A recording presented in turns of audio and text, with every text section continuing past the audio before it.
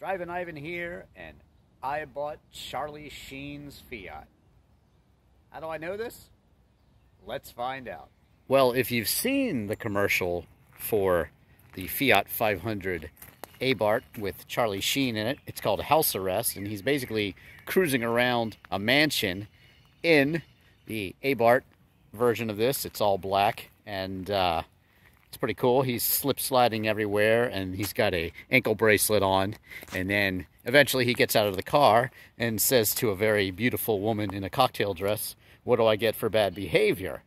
And so you'd think that they would have given Charlie Sheen perhaps an Abarth Fiat 500. So why is this Fiat 500c Charlie Sheen's Fiat? Well, let's get into it. Well, you certainly can't tell by looking at it that it was a celebrity-owned car, but it is a Fiat 500c, 2012 Fiat 500c.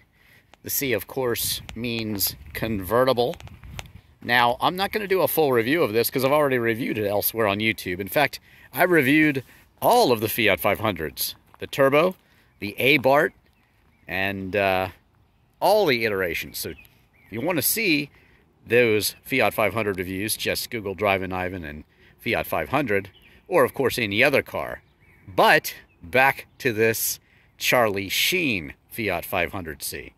Well, you certainly can't tell by looking at it that it's a celebrity-owned car, or was a celebrity-owned car. So how do you verify that the car that you think is celebrity-owned is actually celebrity-owned? Well, for me, I started with the owner of the local Fiat Alfa Romeo dealer, and he was very kind to me.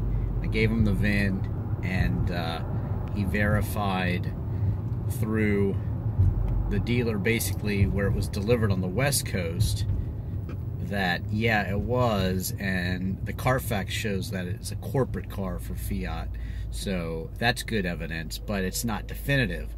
So I actually was able to track down, after a few calls, the dealership had moved and it wasn't in the same location. Then I had to make a few calls, and I finally got to the right dealership, which was now in a different location, Thousand Oaks, basically in California, the LA area. It's basically Simi Valley, out near Camarillo, I'd say, in that direction, but probably about 30 minutes outside of LA, downtown. And the guy that answered, well, he had been with the company for a long time and was a manager, and he said that yes, indeed, he was actually there. He did actually deliver it and made sure it got to Charlie Sheen.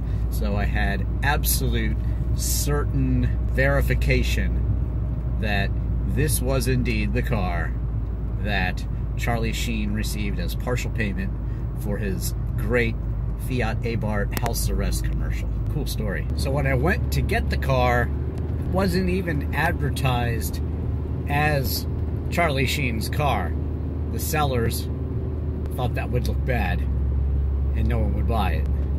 But the story I got, and this is from the owner, who got it from her brother, who had it in Colorado, and then it ended up in Virginia after that. But the brother worked in Hollywood, and he was working on Mozart in the Jungle, and through a mutual friend knew Charlie Sheen and found out that he had received this car and was not going to keep it. So it was sold to the person that I bought it from's brother, who then moved to Colorado and then sold it to his sister, where I got it. Winning! In terms of celebrity cars, well, it all depends on who the celebrity is. And some people say doesn't make a bit of difference, and other people sort of value that thing. I value that sort of thing. There's some guitar dealers out there that say, hey, a signed guitar is not worth any more than the guitar itself. But to me, that's not true. My Rickenbacker is signed by one of my favorite guitar players, Peter Buck of REM. And to me, that adds value. and probably to many people out there. But, you know, did Charlie Sheen actually drive this car?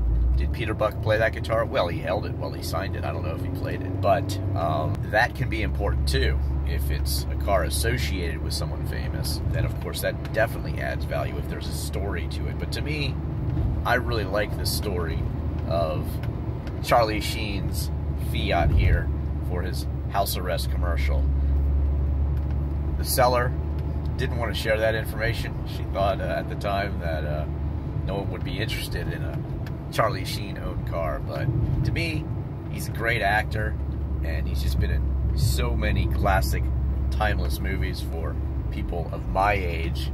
And, you know, that whole train wreck period, well, you know, I still watch the Songify of Charlie Sheen, where he's banging 7-gram rocks and winning. I mean, I just think it's so entertaining. And you don't like to sort of make fun of someone's troubled periods in their lives, but, you know, it's just all part of the mystique to Charlie Sheen. So for me, I really like driving the Charlie Sheen Fiat, and got a printout to show at car shows to tell the car's history, which is 100% verified and certified.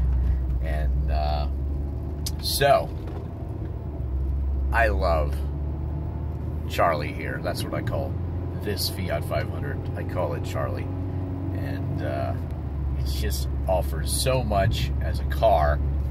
Fun to drive, easy to park, pretty good gas mileage, and of course, the alfresco motoring anytime you want it. See? Woohoo! Yup. There you go. Let the sun shine in. Thanks for watching. Don't forget to follow me on Twitter and Instagram. Check out all of my other car videos. Just Google Drivin Ivan in any car and you will find it. And also check out my disc golf videos. Literal video for Chris Isaac's Wicked Game. And of course my music videos too. You want to see that signed Rickenbacker? I've got some REM covers on YouTube as well, and so check those out. And again, like, subscribe, share, and comment. Let me know what you think of Charlie here. Thanks for watching. I'm Drivin Ivan.